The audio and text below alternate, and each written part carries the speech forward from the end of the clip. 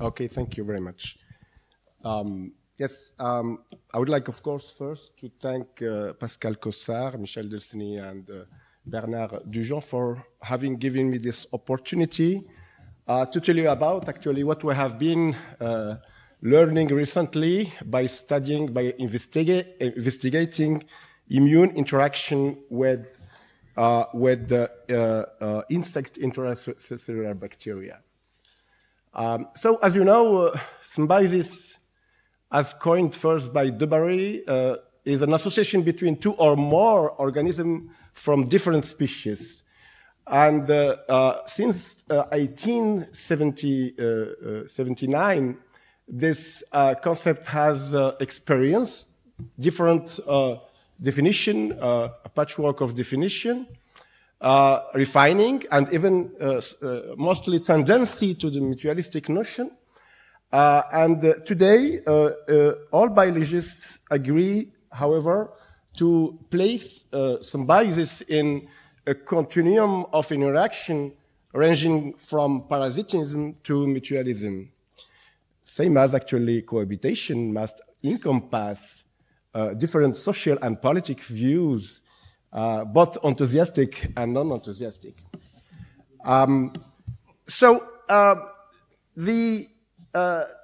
The symbiosis is actually widespread in nature, and basically there is no organism living on this earth with only one genome. It can be terrestrial, it can be pelagic, as was shown previously, and even in extreme aphotic environment. And it also occurs at different level of integration. It could be extra-organismal for what we call ectosymbiosis, intra-organismal for both gut microbiota, but also intracellular bacteria in plant and invertebrates, but also it could be organogenetic, which is the case of mitochondria and plastid.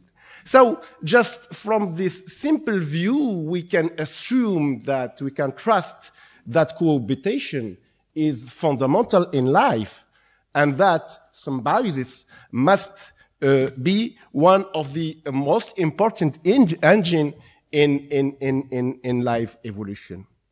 But however, this concept has took a long to be admitted by scientists for symbiosis, and as you know, cohabitation is still a matter of a huge controversial in our society.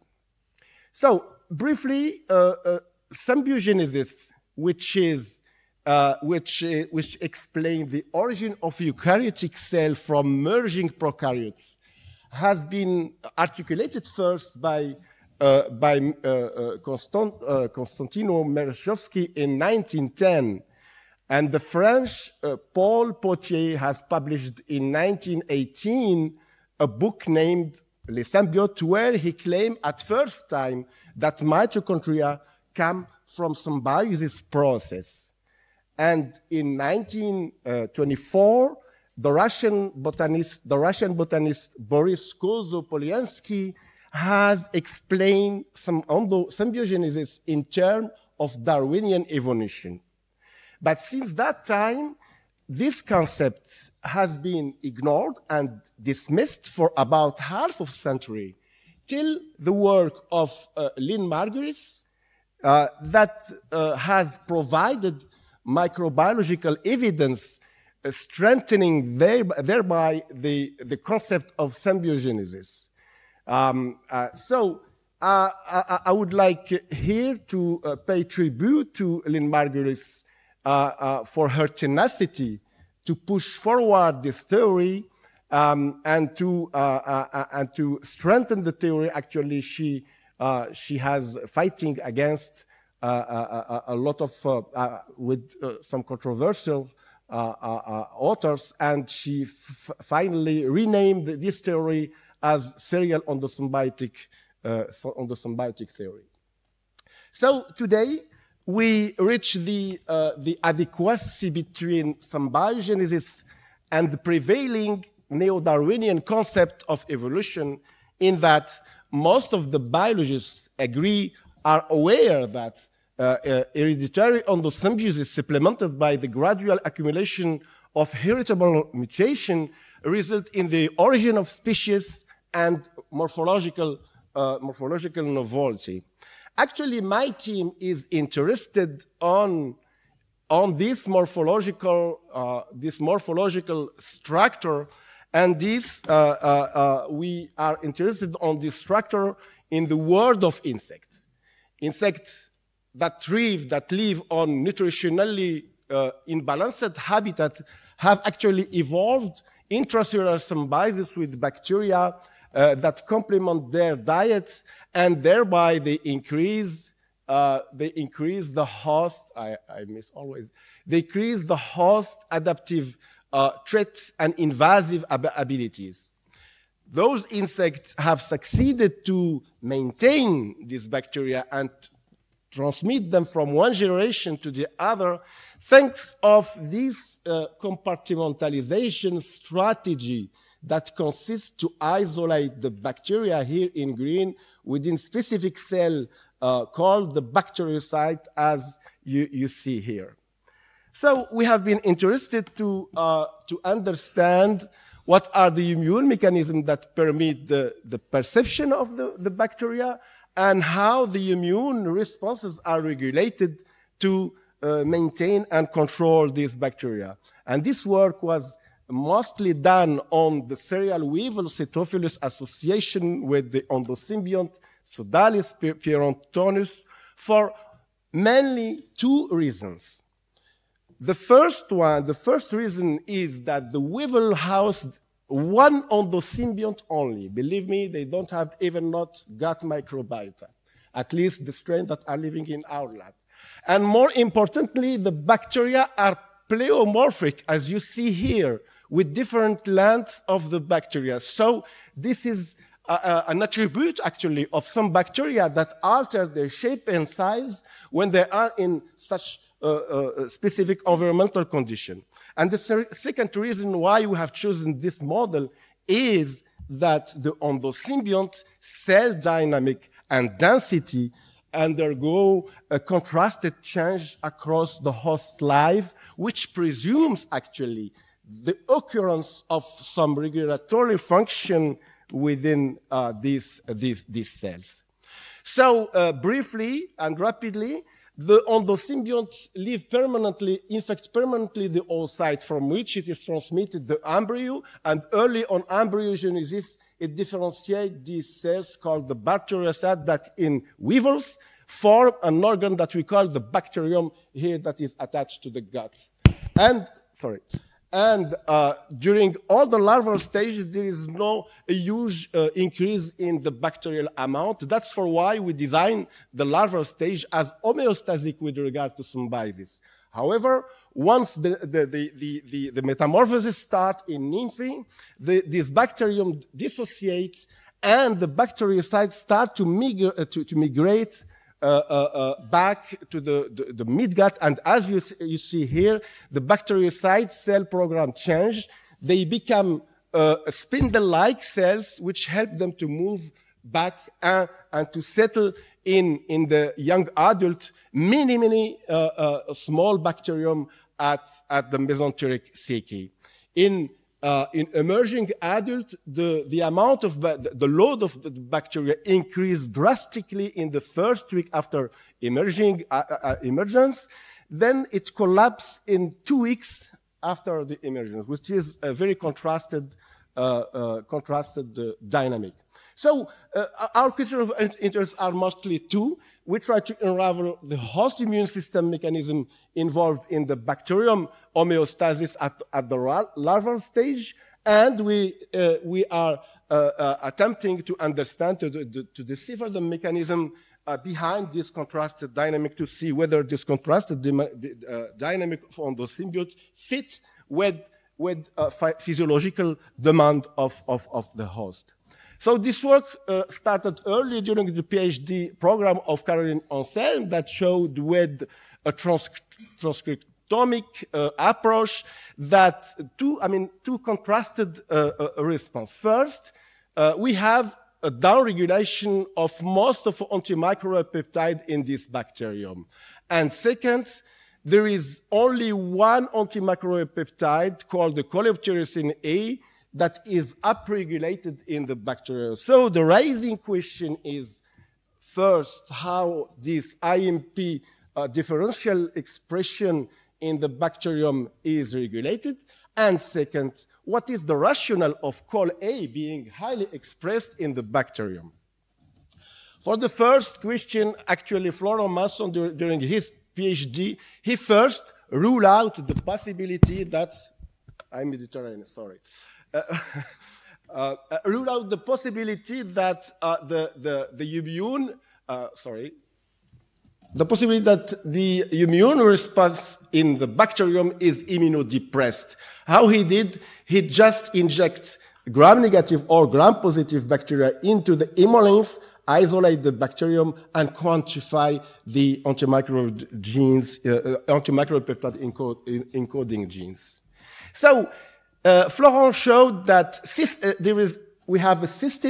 that the systemic infection has resulted in the induction of all antimicrobial peptides within the bacterium, including all CoL-A, CoL-B, cyclopine, etc., etc.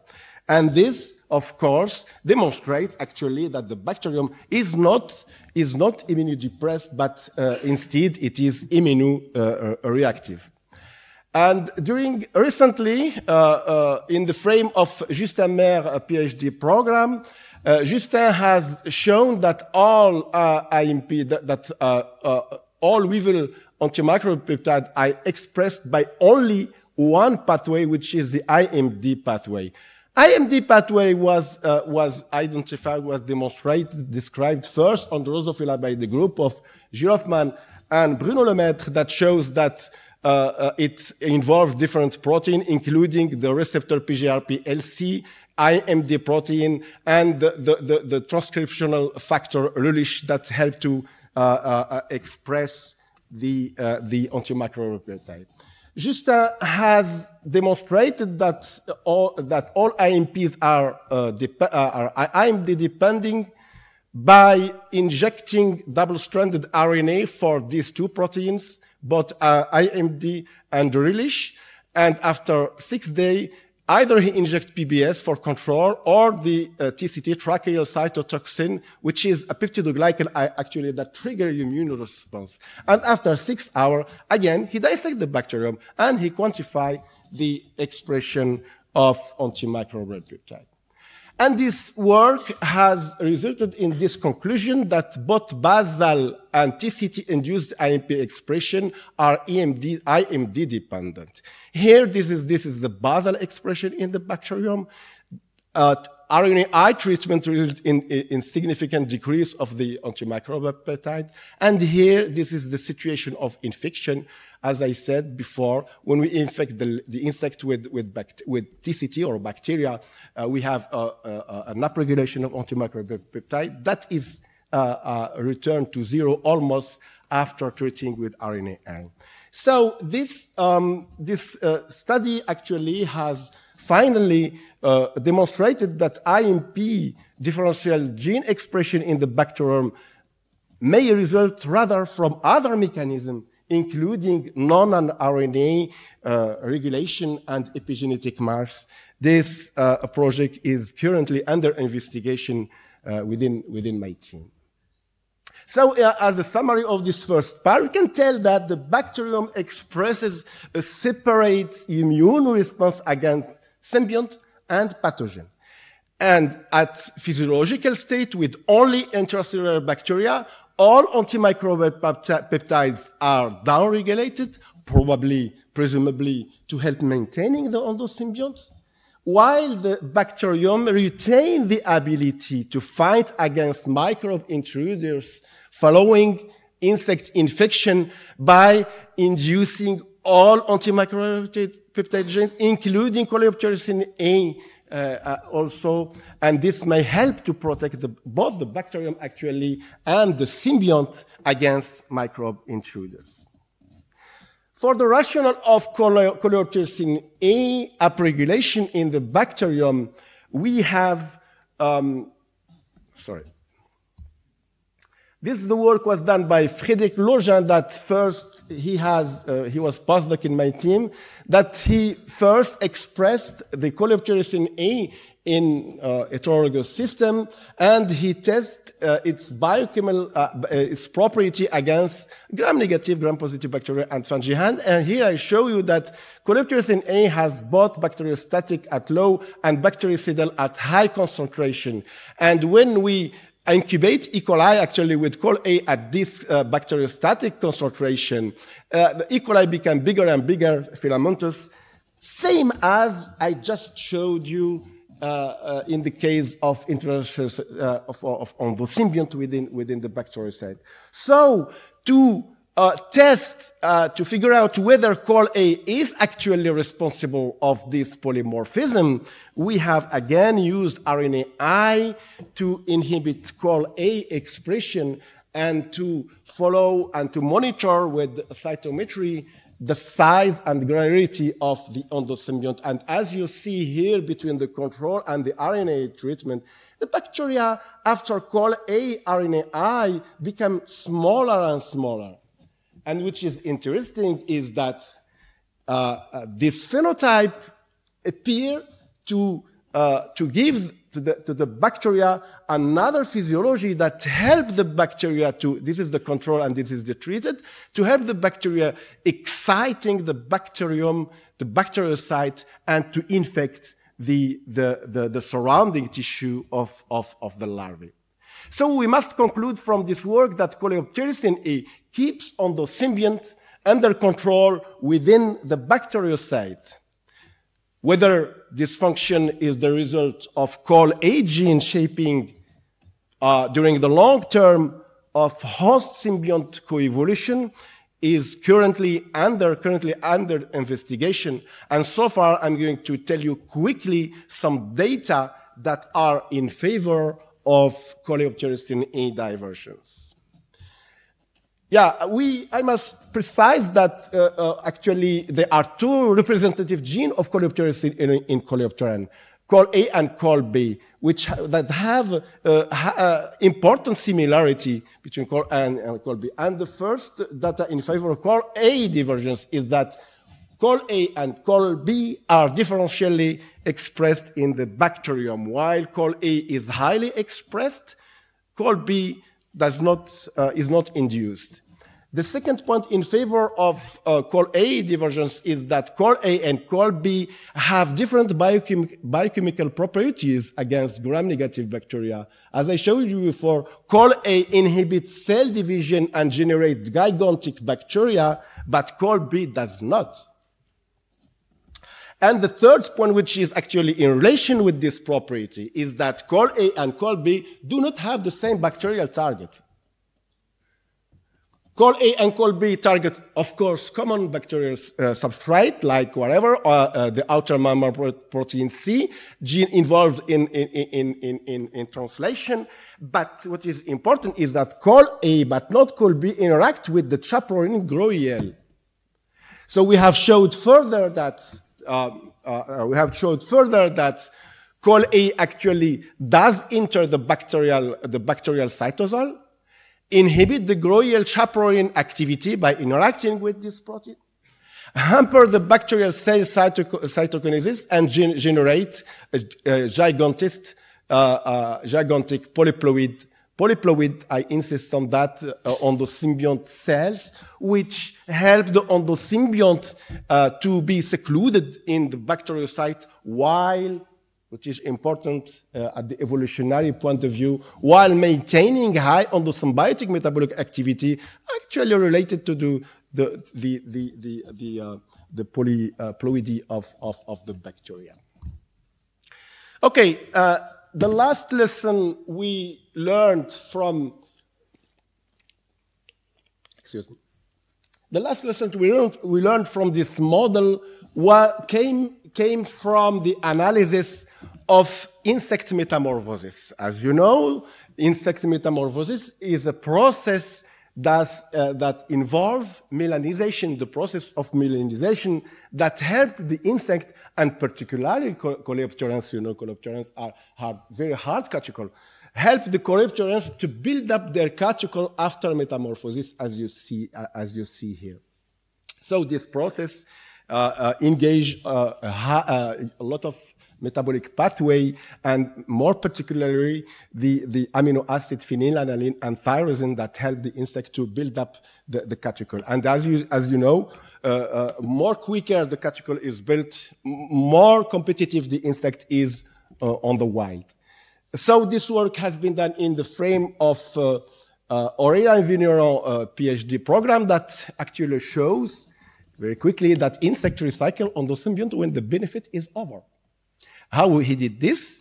He monitored by QRT-PCR, by PCR, just qPCR, and cell imaging, and he showed that during the first week after adult emergence, the bacterial density increased drastically, and after the first week, this density decreased dramatically, and the bacteria is eliminated at day 14, while we know that we will live at least 6 months in the lab.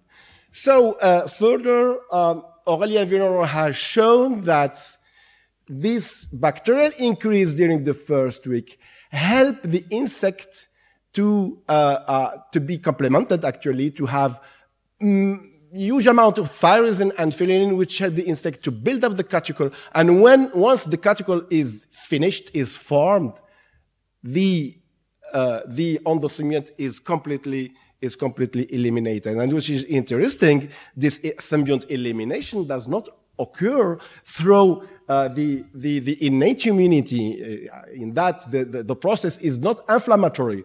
I mean, during this process, during this maturation, with the exception of COL8, which expression parallel more or less the density of endosymbiont, all the other antimicrobial peptides remain down-regulated during their process. And more interestingly, genes that are known as a negative regulator of the IMD pathway are induced in symbiotic versus aposymbiotic insect, attesting that this process of IMP down-regulation should be active, and that the endosymbionts are not eliminated through a local immunity and IMP antimicrobial peptide synthesis. Rather, this process engage a more cleaner process, which is apoptosis. Here is aposymbiotic insect. Here is symbiotic insect. This is the gut. And the green color show the occurrence of apoptotic cell in day 7. And at day 11, almost all the bacteria are eliminated. Apoptosis associated with autophagy.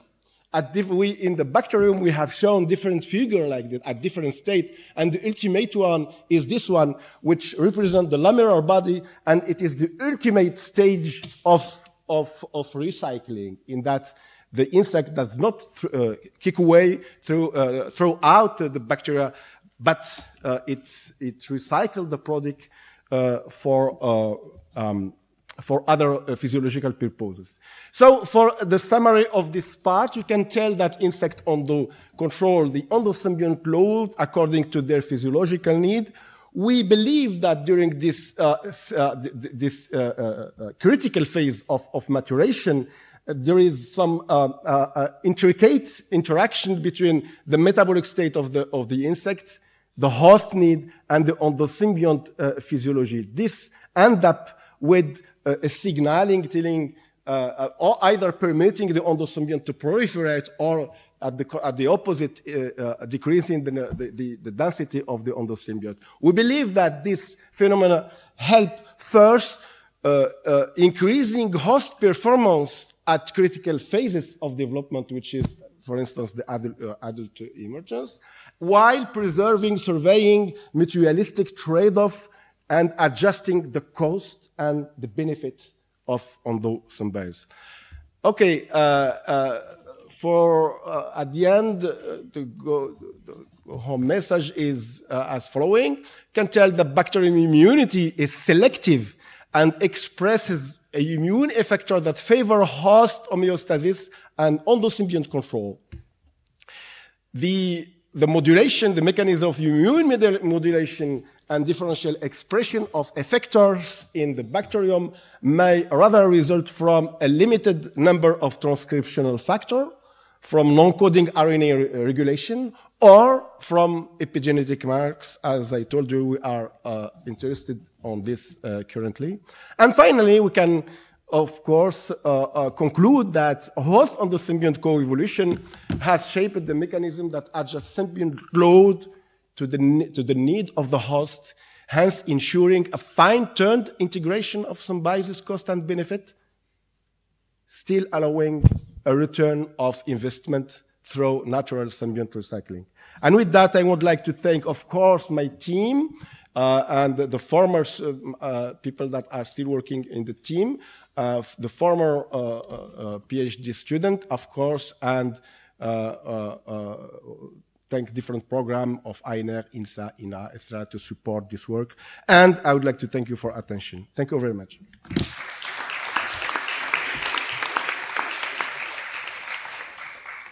Thank you. We can handle questions now. Yes, please. Thanks for the nice talk. I really enjoyed that. I wonder, because CoA is secreted by the insect cells and GROEL is secreted by the bacteria. So how do the two meet? Yeah, yes, as I stated, actually the CoA, as you said, is expressed by the immune system of the host, and it enters actually to the bacterium. We have shown, I didn't show the picture here, but with electron microscopy, we have shown that coleopterysin A enter into the cell, the cytosol of the bacteria, and with the overlay experiment, we have demonstrated that CoA do interact with GROEL, both the GROEL of the endosymbiont and the GROEL of E. coli. And moreover, we know that GROEL is one of the most important proteins for endosymbiont. We have not time to enter into detail. We can talk about this after.